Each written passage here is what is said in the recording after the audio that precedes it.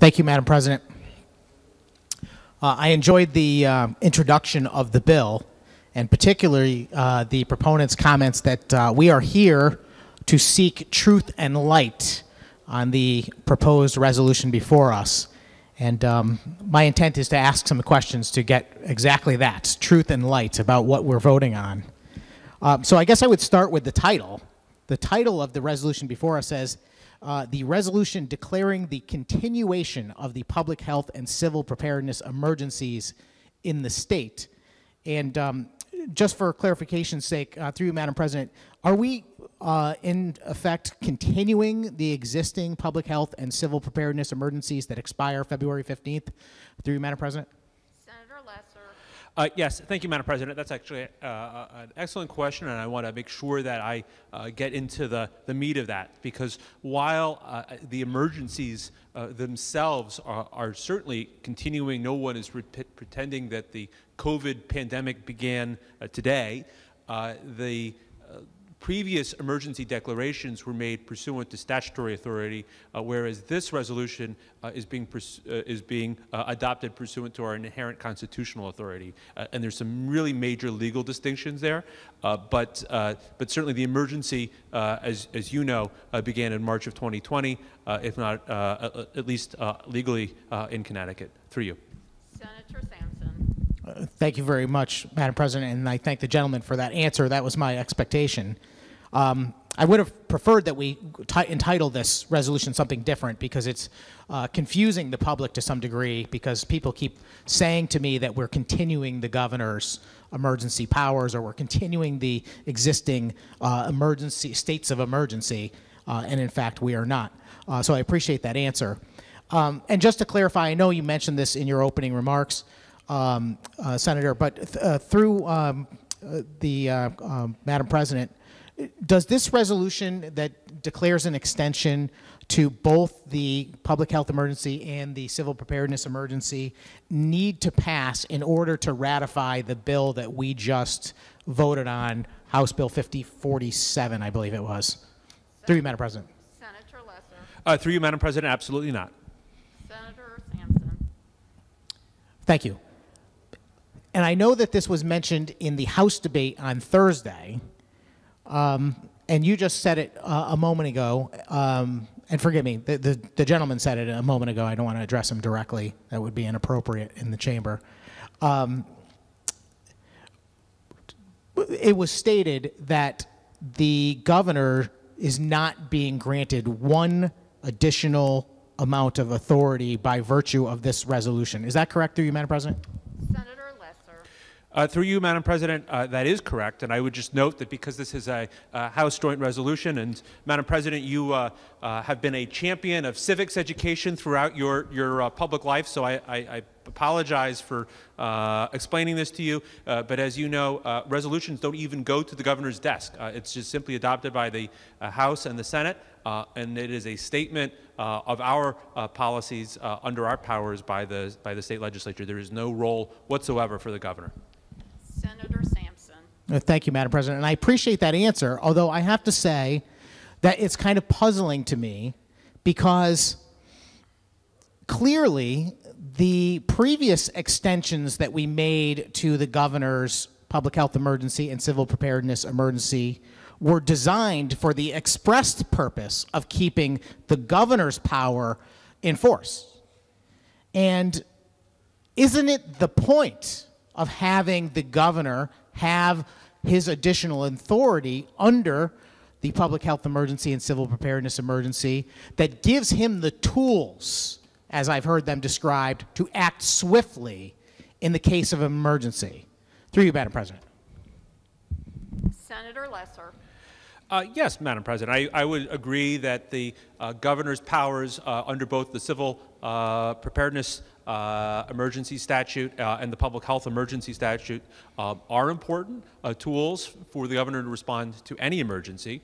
Certainly those statutes remain, they exist, and the governor will be able to use them to respond to future emergencies. What we're saying in the legislature today is that we are declaring an emergency for the purposes of COVID-19 exists, and we are simply recognizing this as an existing emergency for some of the reasons that I outlined in my opening remarks. Through you, Madam President. Thank you, Senator Sampson. Yeah, thank you, Madam President. I appreciate that answer. So we heard over and over during the last two extensions, and in fact, the governor asked the majority to extend those extensions and to renew his powers for the purpose of giving him those tools that we just talked about. It was said that that had to be done, and I think I'm quoting both the majority leaders of both chambers to say that we need this so the governor can react immediately. That was the purpose of giving him those powers rather than leaving it up to us. So he didn't have to wait around for the legislature to come along and pass legislation. We had to give the governor that power. That's what I remember hearing. And I remember also hearing that, well, you make a lot of good points, Senator Sampson, in your speeches about whether or not we're actually in a state of emergency, but forget that, because what's really important is that we're giving the governor this power so that even if there's not an emergency right this second, he will be able to react because he has this power in place in case of what might happen. And I'm sure I didn't have the time to go back and look at the legislative record, but that was the common phraseology from the last debate that we had in this chamber. So I'm confused. If the governor is no longer concerned about having those tools to act swiftly, and presumably he's being advised by experts, then why are we, or rather why are you concerned about that? Through you, Madam President. Senator Lesser. Well, Madam President, it's a good question, but I would just say that we're now entering the third year of the pandemic. And although there's a lot we still don't know about COVID-19 and about how it's changing and about how it's affecting people all across the state, there's a lot we do know. There's a lot we've learned. There's a lot we've put into place. Right now, the vast majority of people in the state are vaccinated against COVID-19. We are in a much better spot in response to the pandemic than we were at the outset. And so my hope is that those extraordinary powers granted to the governor are no longer necessary. That's why we were able to drill down on just a few key, 12 key, in fact, provisions that we needed to consider just a moment ago when we enacted them into law. And we do need, though, to recognize that the emergency is still ongoing for a number of purposes, including for accessing much needed federal support. So, look, I don't want to say that I know exactly what's coming down the pike, but I feel like our state agencies, our hospitals, our nursing homes are much, much better prepared now in the spring of 2022, or the winter, hopefully spring, I'll have to look for a groundhog, than we were a couple years ago. And so my hope is that those powers are no longer necessary. Through you. Thank you, Senator Lesser. Senator Sampson. Well, thank you, Madam President. I appreciate that answer, but I got to tell you, I'm even more confused now. Because the opening discussion was all about how the 12 or 13, I don't know how many we want to count, that, items that were carried over that used to be the governor's executive orders that we just passed in House Bill 5047 were entirely separate from this. That has absolutely nothing to do with what we're doing right now. So I don't know why we would refer to that during this reference when I'm trying to figure out exactly what the legislature gains by passing these, this resolution declaring emergencies ourselves. The good senator just said that there are a number of purposes why we need to do this. I'd like to know what those purposes are. Through you, Madam President. Senator Lesser. Well, Madam President, I would highlight two. The first is authorized by the Federal Families First Coronavirus Response Act of 2020, under which the USDA Food and Nutrition Services has granted waivers to states, including to Connecticut, allowing for issuance of emergency allotments to expand SNAP benefits. And we just heard Senator Anwar discuss this a few minutes ago, but it's resulted in just in the month of January in $32.6 million of additional funding. If this were not to be carried in, or we were to lose that waiver, we would either have to supplant that by raiding the state's rainy day funds, by raising taxes, or by cutting SNAP benefits to people altogether, the additional funding. And as you know, Senator, or as Madam President, you know, I'm trying to, again, obey protocol. As Madam President, you know, through you, there have been major hardships that go way beyond the pandemic itself, because yes, there's the pandemic, but there's also ancillary economic and supply chain issues that are hurting families, seeing higher prices in grocery stores, and making sure that people get access to adequate nutrition at a particularly difficult time is very important. Now, the other one I would like to highlight, because you asked, is the Robert T. Stafford Disaster Relief and Emergency Assistance Act, which has provided additional FEMA resources to Connecticut to help decongest congregate housing, which is really important to keep vulnerable communities safe. Through you, Madam President. Thank you, Senator. Senator Sampson. Thank you, Madam President, and I thank the gentleman for that lengthy answer, which really boils down the purposes to getting federal aid.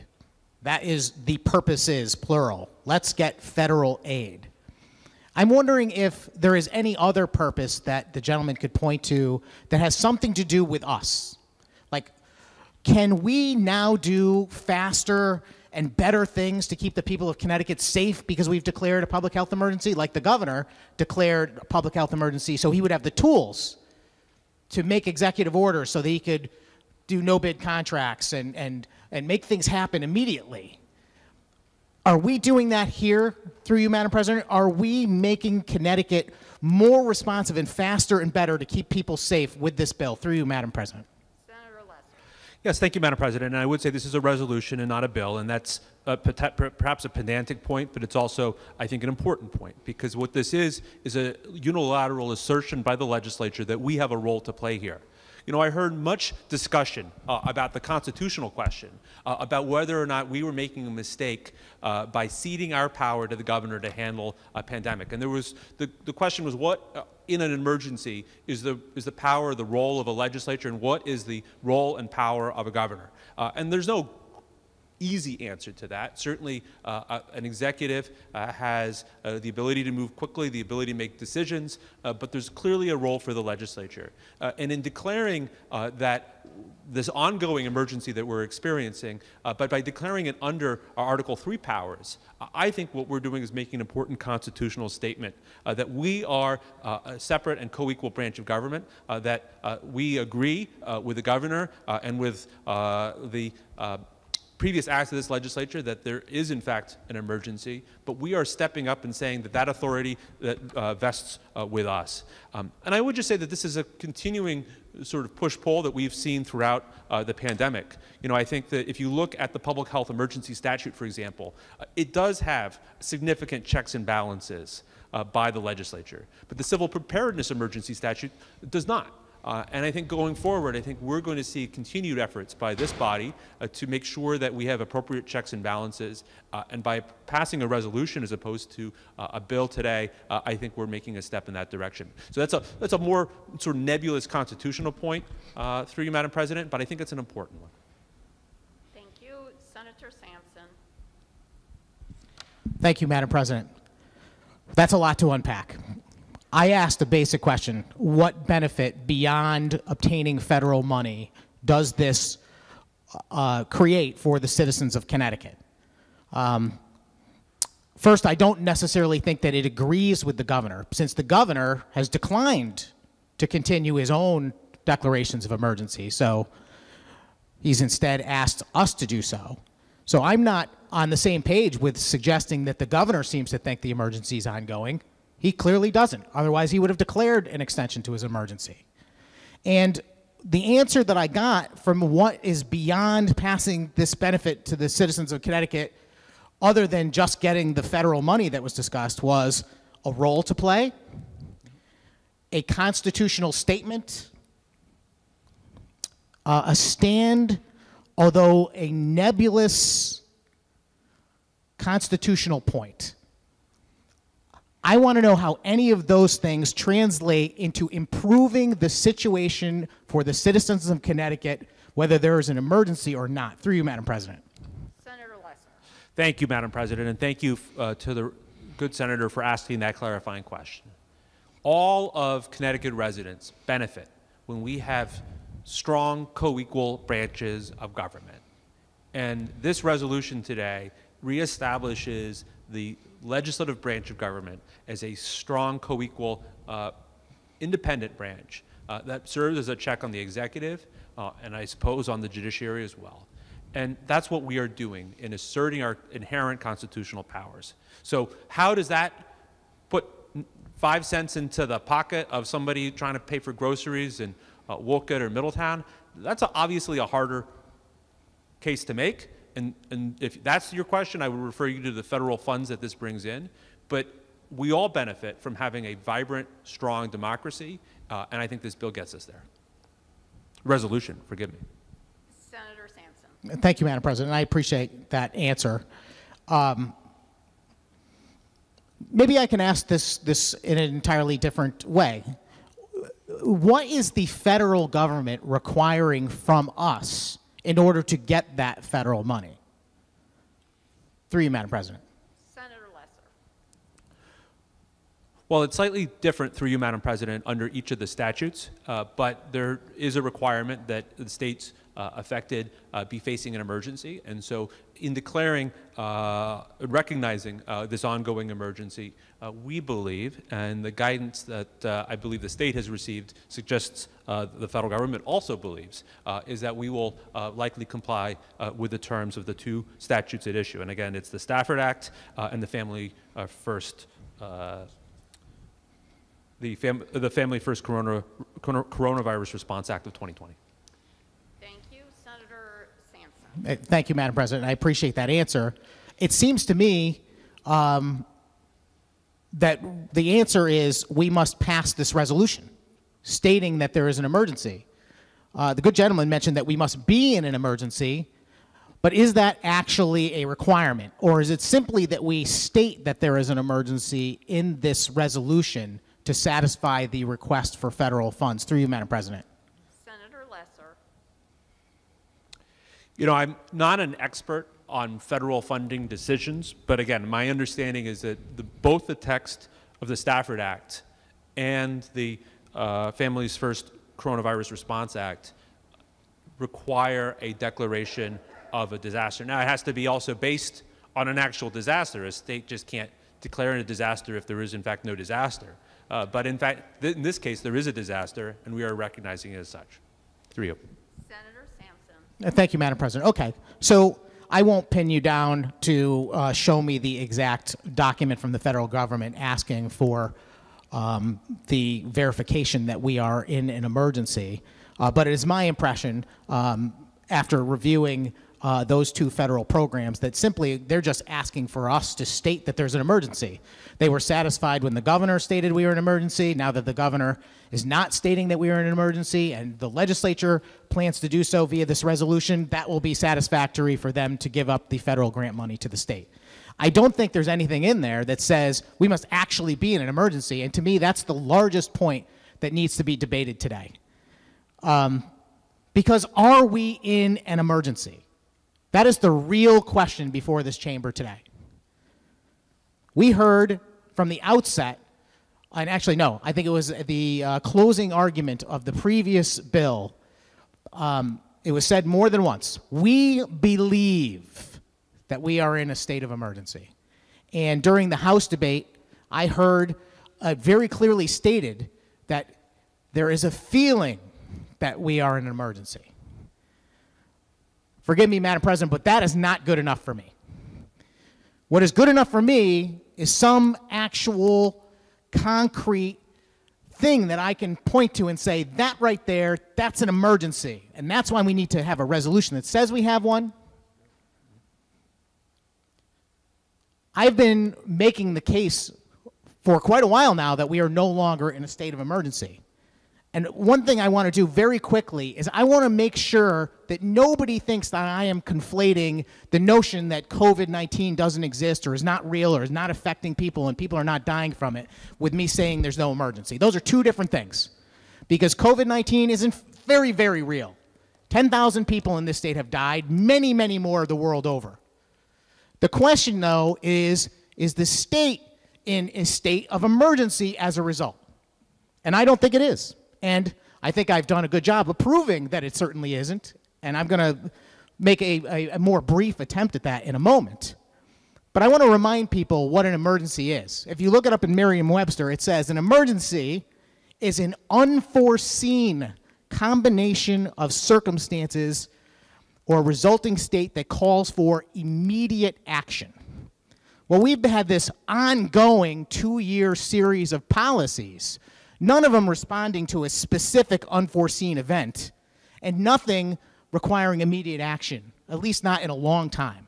Certainly at the very outset of the pandemic, when everyone was in fear of the unknown, and the President of the United States came before the country and said, there is a terrible virus and we have no idea how deadly it can be, that was an emergency. But it is almost 2 years later, and there are vaccines, there are treatments, there are protocols. We have documentary evidence of what works and what doesn't.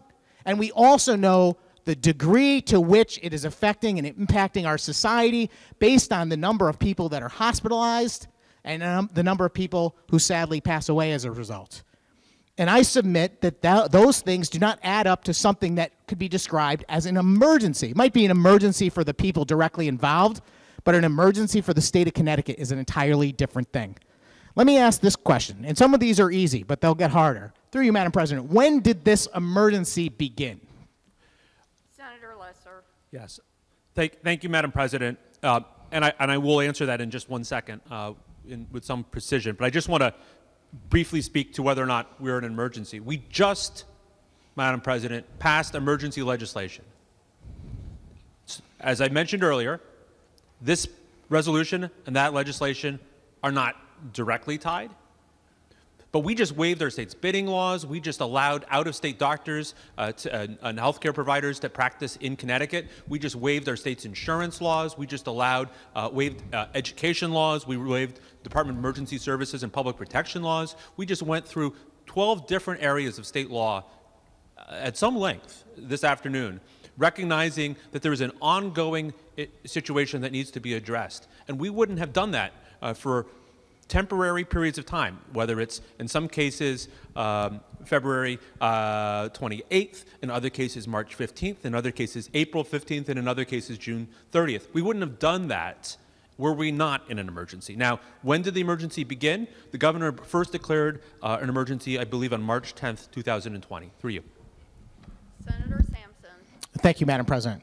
And I appreciate the response, although the reference to emergency certification, I think, is something that I would not lean or hang my hat on very hard, because if I asked the gentleman to name one example of a specific emergency for every bill that we've emergency certified, well, just as long as I've been here, I think that would be a hard thing to do.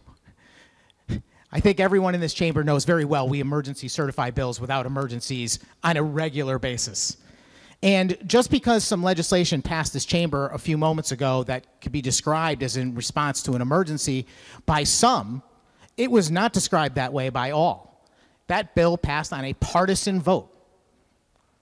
I'm going to make this point in a larger way later, but I would point out that if there was a real emergency, it wouldn't be a partisan vote.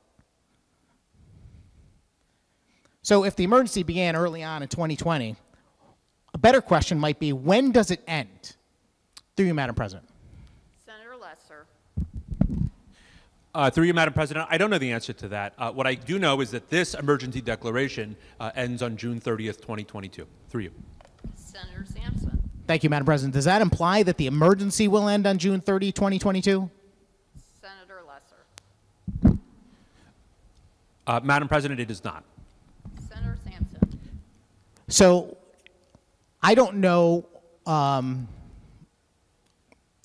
what the gentleman meant when he said he was not sure when the emergency will end. So let me ask that a different way. How will anyone know? How will I know? If so you had to describe to me, Rob, we're in an emergency now because X, and when X stops, we'll no longer be in an emergency. What would X be? Through you, Madam President. Senator Lesser. Through you, Madam President. Madam President, right now the World Health Organization, the Centers for Disease Control and Prevention, and all other recognized public health authorities in the United States and globally recognize that we are in the middle of a global pandemic, a pandemic that has both severe public health consequences but also ancillary economic consequences as well. And while I am not an epidemiologist, I don't play one on TV, I do know that we're in an emergency right now. When we're not in one, I will is a good question, and perhaps you and I, through you, Madam President, could figure out, perhaps in another setting, what the appropriate metrics would be. I don't pretend to know that at this point, but I know that we're in one right now. Through you. Thank you, Senator Sampson. Thank you, Madam President. I appreciate the gentleman's personal knowledge that we are in an emergency, but I don't think that's relevant for making policy for the state of Connecticut, especially when it requires policy that sometimes asks people to give up their individual liberty. So I beg that we need to have something more concrete than the gentleman's personal knowledge. You look around the world, and there are countries, entire countries, who don't feel like we're in an emergency. They have given up all of their mandates and protocols. They do not have declared emergencies in their countries. We have the majority, the vast majority of states in the union do not have declared emergencies because apparently they know that there is no emergency. And I'm not trying to be cute here. I'm simply suggesting that anyone's allowed an opinion.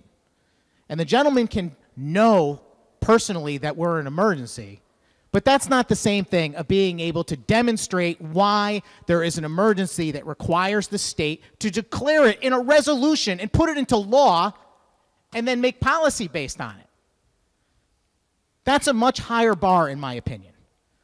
Let me use an example.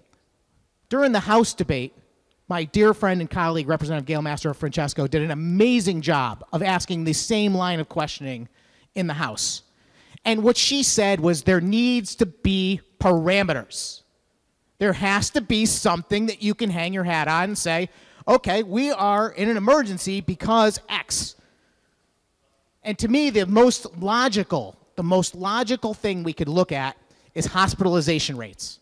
And the reason why I say that is because if you all remember back to day one of the pandemic, the very first thing that we were asked to do was to slow the spread. 14 days to slow the spread. 14 days to flatten the curve. And why?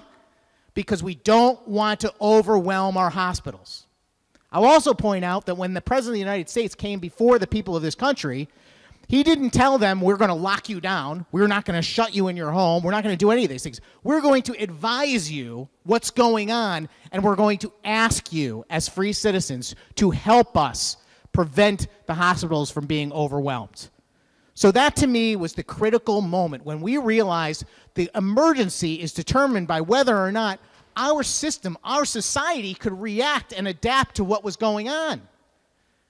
Look, if someone has a bad case of the flu, that may be an emergency to them. It might be an emergency in their household. They may die from it. It might be a tragedy. And the same thing goes for COVID. But that's not an emergency to the state of Connecticut. An emergency to the state of Connecticut would mean that there's enough people with the flu or enough people with COVID that the state can't function properly, or something has to change so that we can react to it.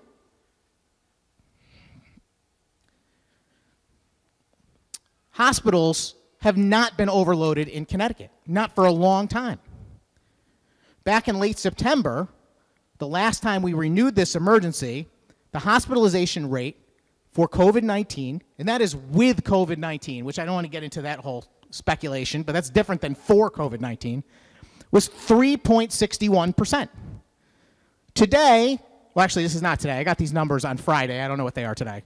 Today is, or Friday, forgive me, was 467 people hospitalized. And that is a significant number. I will grant anyone that. For 467 hospitalized with anything is a significant number, except when you compare it to the fact that there's 7,844 hospital beds. You realize that's only 5.95% of our hospital beds. And more important than that, over 6,000 people are hospitalized for other things. So our hospitals actually are at 80% capacity, which is significant and important in my eyes.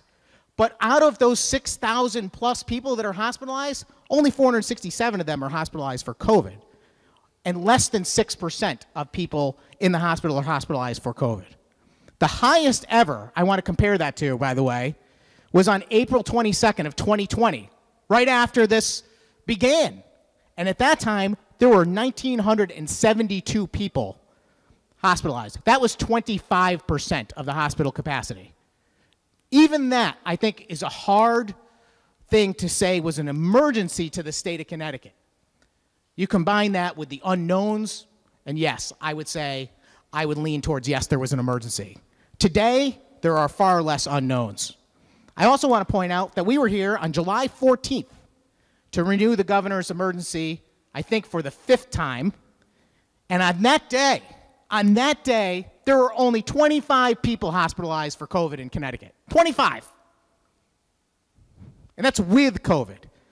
That number is 0.00318% of the total 7,800 hospital beds. If we are going to say that there is an emergency, then we ought to have something to say there's an emergency. And to me, the hospitalization rate is that thing. Madam President, I have an amendment. It is LCO 1067. Please call that amendment. Mr. Clerk. LCO number 1067, Senate Schedule A. Senator Sampson. Thank you, Madam President. I move adoption, and I'd like to seek leave of the chamber to remark on that amendment. Please proceed. Thank you, Madam President.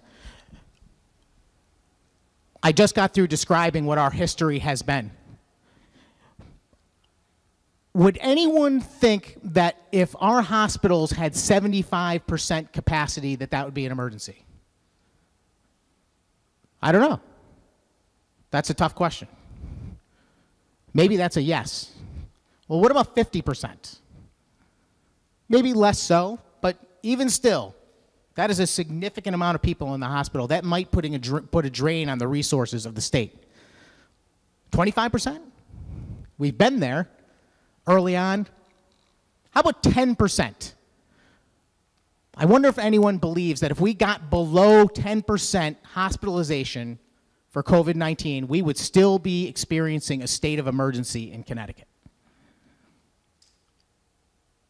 And because I want to answer that question, I have this amendment, which puts some clarity into the resolution before us.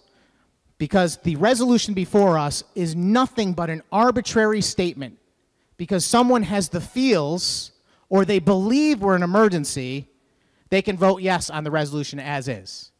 I would like to change this resolution so it means something, Madam President, by saying, essentially, as the amendment does, that if the hospitalization rates drop below 10% of the total hospital capacity for more than 30 days, this declaration of public health and civil preparedness emergencies would expire. I think it's a fair compromise. I chose 10% as a really significantly low threshold. I think a lot of reasonable people would even say 25 or 50% is a reasonable threshold. Less than 10%, that's what I'm going for, Madam President. I ask my colleagues to consider this as a reasonable way to address whether or not we are truly in a state of emergency in Connecticut. Thank you. Thank you, Senator Sampson. Will you remark, Senator Lesser? Yes, thank you, Madam President. And Madam President, I appreciate the intent of this amendment, which is to bring important metrics into the evaluation of a state of emergency. I think that is an important and worthy goal. I would just refer the gentleman to the whereases in the resolution, which I think state some of the conditions that we see as contributing to the ongoing emergency. But specifically with regard to the amendment, I was interested in hearing his introductory language, which referenced two different dates for hospitalization. One was before the Omicron wave of the pandemic. The other was after the main part of the wave. And I think it is very easy to say, hey, we don't have a hospitalization problem when you're ignoring a giant ballooning of the hospitalization population. I don't think that was the gentleman's intent, but I think in picking those two data points, I think it would have been easy to forget that we had an Omicron wave at all. I do have a question, maybe a couple of questions. One is that I note that it just says on line 3 of the amendment that hospital capacity. Is that just general hospital capacity, or is the gentleman intending to capture intensive care capacity? Through you, Madam President. Senator Sampson. Thank you, Madam President. This is the inpatient bed capacity, which in Connecticut, according to the federal Department of Health and Human Services, is 7,844 beds. I did contemplate doing this based on ICU numbers, but honestly, this is even more beneficial to those who would say we're in an emergency than that is. Through you, Madam President. Senator Lesser. Well, thank you, Madam President. I don't know whether beneficial is really the correct metric. I do think accurate, though, is because, you know, when looking at hospitalization overall, we get a very different picture than when you look at the much smaller but much more fragile number of intensive care beds. So is the gentleman at all concerned that you might have a case where there's a relatively low number of beds being occupied, but that our ICU system could be completely overwhelmed? Through you. Senator Sampson. Thank you, Madam President. I'm not. And the reason why is this. First off, that has not been the case ever. And second of all, we have not changed our laws governing public health emergencies and civil preparedness emergencies in this state under 28-9 and is it 19A? I can't remember from the life of me. And the governor still has the power. If there was a genuine emergency that occurred tonight at 3 in the morning, tomorrow, a week from now, a year from now, he will have the power, presuming he's in office, to be able to declare an emergency and act immediately. Something that this body can't do anyway, which is what we were told over and over again why we had to extend the governor's emergencies. Senator Lesser. Yes, thank you, Madam President. Madam President, during the Omicron wave, I met with a number of local hospitals, including my local hospital in Middletown. And one of the things they said that differentiated the Omicron wave from previous waves of the pandemic was the percentage of the overall hospital workforce that were out sick. They were themselves getting sick. It was causing a major strain on resources. And so while beds were theoretically available, they did not have staffing to adequately staff them. Is there anything in the amendment that contemplates a staffing crunch as contributing to a healthcare crisis or emergency under this amendment? Through you. Senator Sampson. Thank you, Madam President.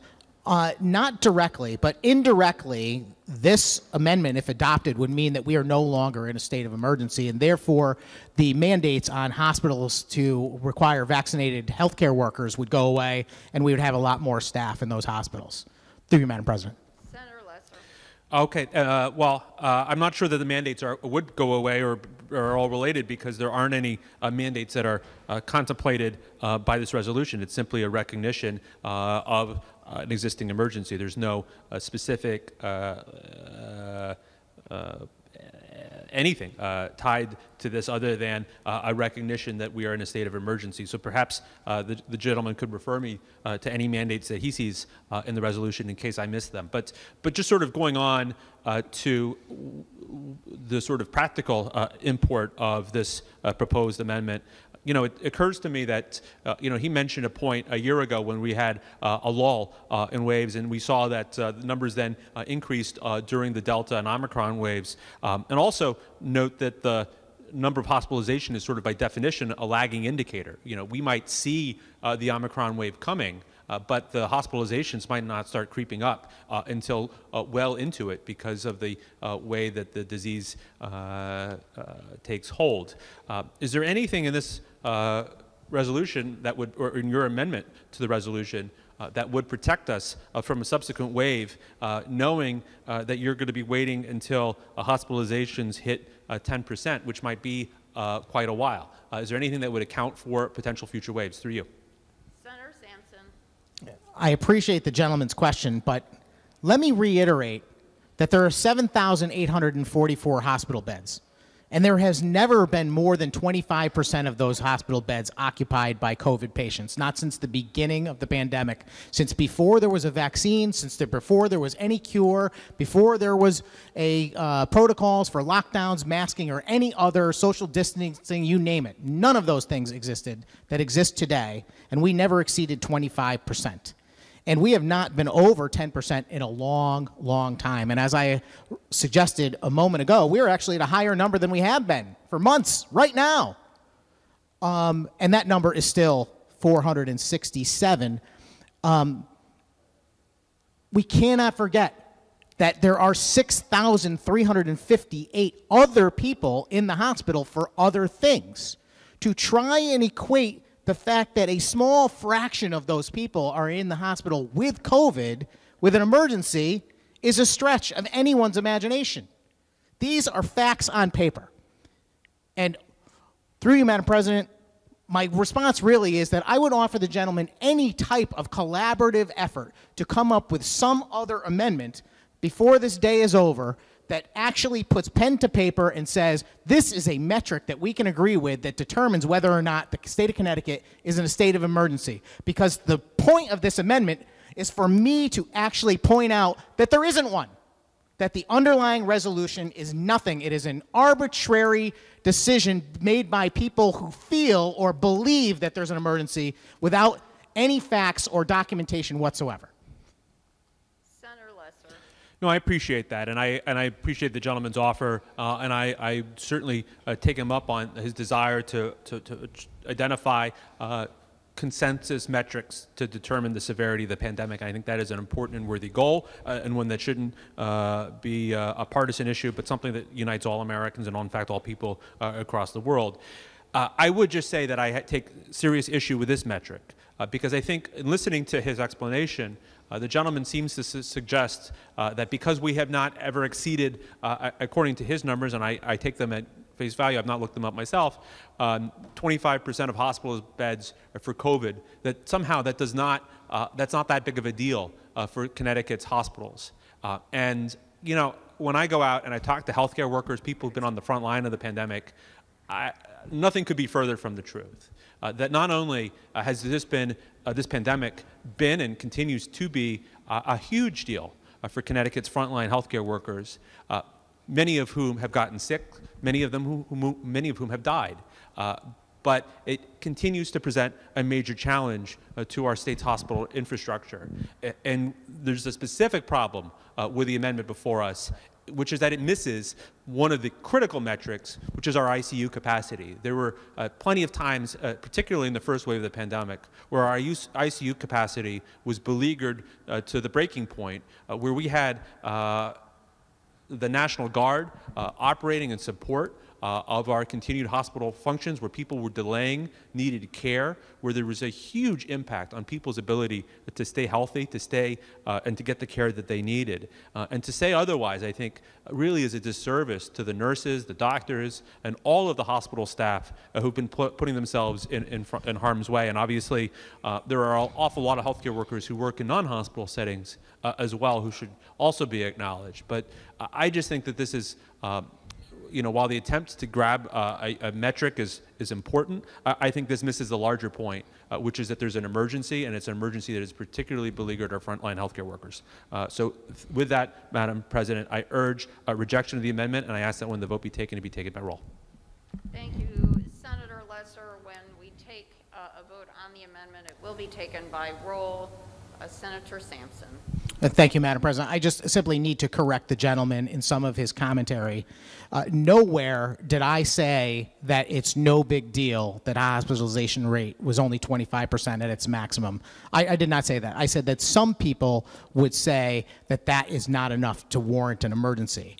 And I also want to clarify that I was very, very specific about suggesting that there can be emergencies affecting individuals, there can be emergencies affecting hospitals or ICUs or any type of parameter out there you want to mention. But this debate is about whether there is an emergency for the state of Connecticut. The state of Connecticut is not in an emergency because one ICU is in an emergency. I also want to remind everyone listening that this entire debate over this amendment is tied to a resolution that admittedly has no bearing on anything other than the receipt of some federal funds, since it will not empower the state to do anything that it wouldn't otherwise be able to do. This amendment is a good amendment, Madam President. It is an amendment that basically says we are going to have a line in the sand about when there is an emergency and when there's not, so the people of the state of Connecticut can feel confident that when we tell them there's a state of emergency, we're not making it up. That they can actually say, yes, there is something to cling to. And as I said, if this is not an acceptable parameter, let's come up with one. We do have time. Thank you. Thank you, Senator Williams. All the senators voted. Have all the senators voted? The machine will be locked. Mr. Clerk, please announce the tally. On Senate Amendment A, LCO number 1067, total number voting 35, total number voting yea 13, total voting nay 22, absent not voting 1. And the amendment fails. Thank you, Madam President. Yeah, so of course I'm disappointed that the amendment failed, but I would like to make that offer again, that if anyone in the room is open to declaring some sort of parameters we could all agree with, I think that would improve this resolution dramatically. Because I feel that we are no longer in a state of emergency as the state of Connecticut.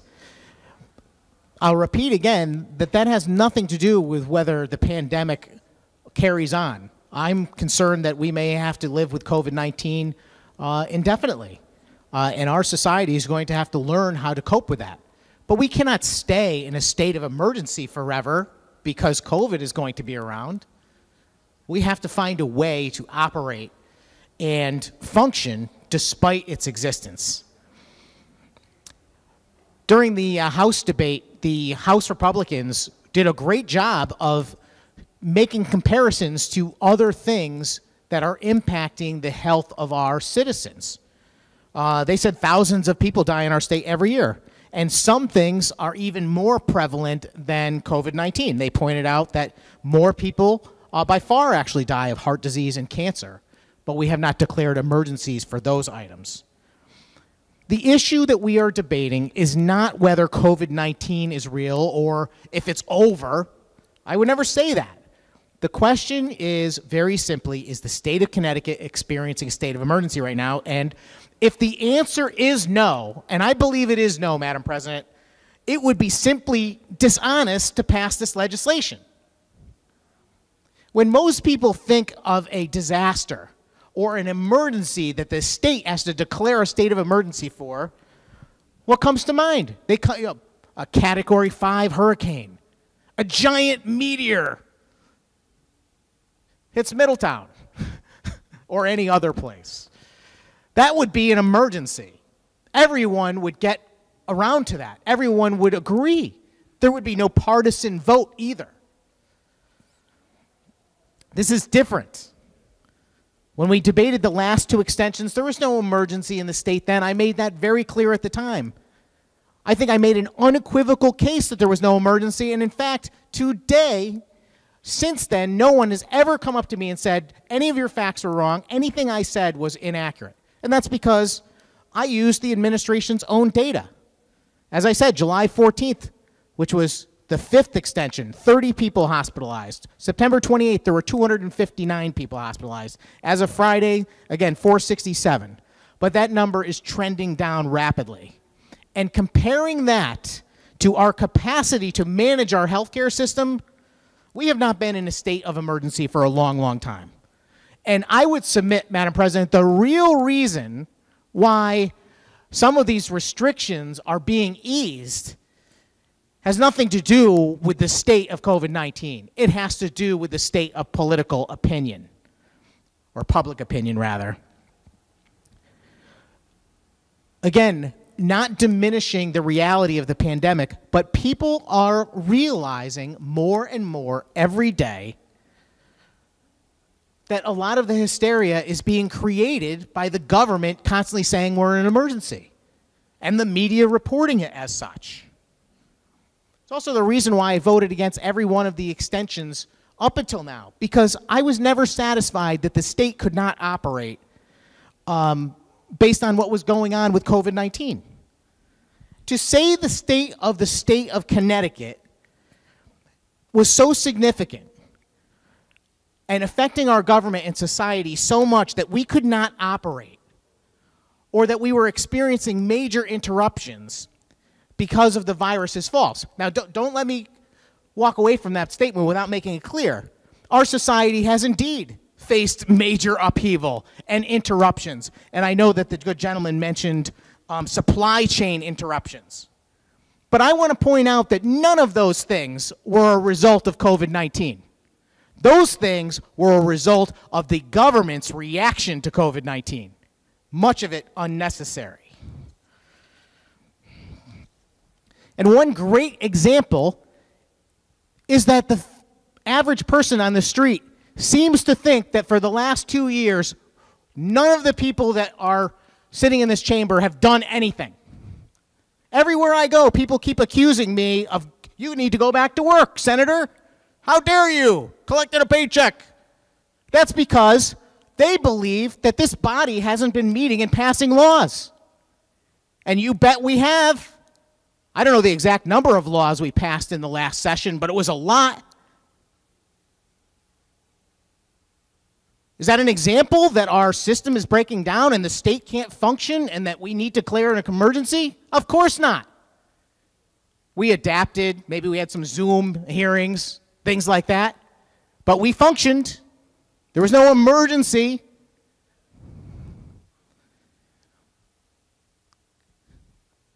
So, Madam President, I have to tell you something. This past weekend, I went to a Super Bowl party yesterday, for instance, and I'm talking to a lot of people who came up to me, you know, knowing what I do. And some of them watched the House debate last Thursday. And many of these people have never watched any legislative hearing or debate or vote on anything before. It was a first experience for many of them.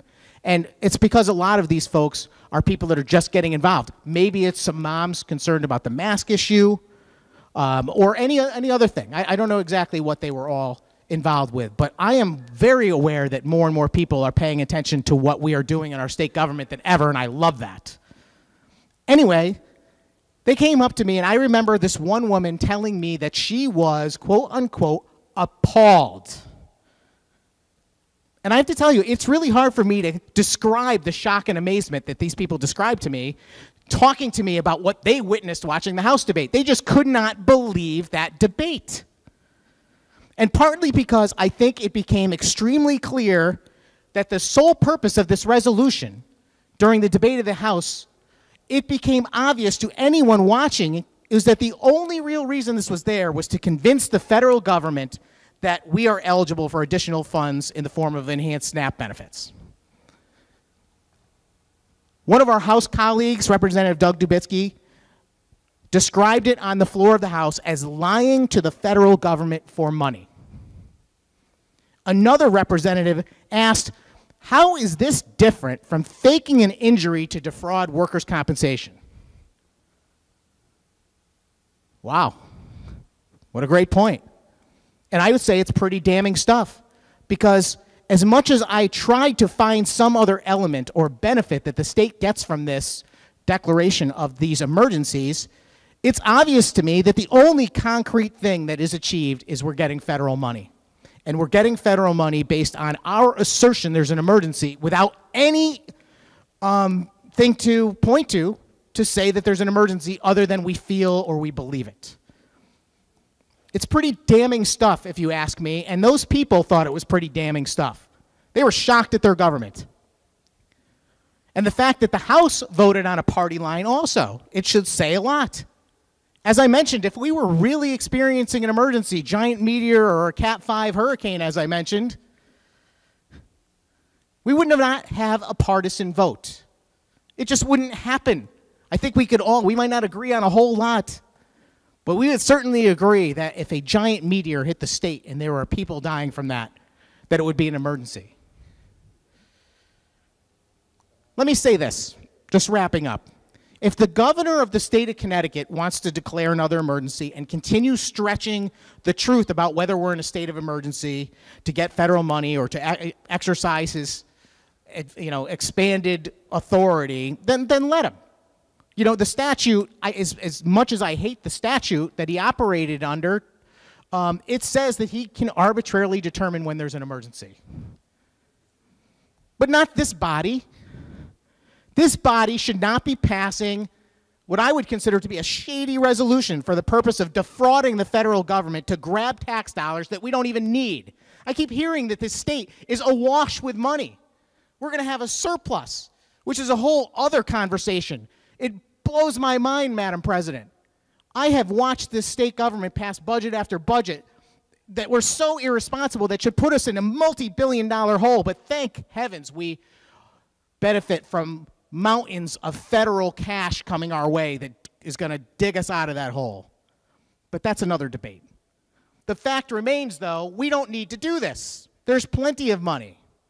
I contemplated earlier, listening to Senator Anwar, that we should just offer an amendment to appropriate the $32 million a month for SNAP benefits. I would support that. We have the funds to do that, thanks to the federal government. We do not need to tell the federal government that we have an emergency we don't have to get them to give us that money. I'm calling on my fellow senators in both parties today to think hard about what kind of message we are sending to our constituents. Is the state of Connecticut in turmoil? Can the state government operate? Can the legislature meet? Can the executive branch do their job? Can the people in the various agencies do what they're supposed to? Or are they in a state of emergency?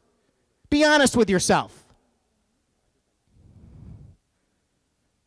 Not to mention the fact that by telling the people of the state of Connecticut that we are still in an emergency, you're scaring people. You are scaring people. There are people who live in my district who have not left their house since the beginning of COVID. People that had no reason to either. They're not particularly at risk.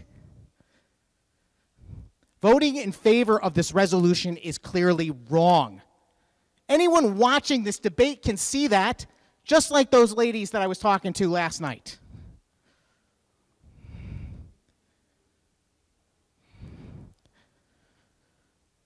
We are misinforming the public if we pass this. And that is the opposite of our responsibility here. We should be informing our constituents of the truth about where we stand. Those statistics that I just shared about the hospitalizations and so forth, do you know that the average person doesn't know any of that information? That would be a proper obligation, to make sure that people truly know what the extent of COVID is so they can make their own choices. We should be giving them the truth and empowering them to make their best choices for their health and safety. The state government needs to stop ruling the people of this state and begin listening, informing, and empowering. Let's be better than this, Madam President. Machine will be locked. Mr. Clerk, please announce the tally. House Joint Resolution number 1.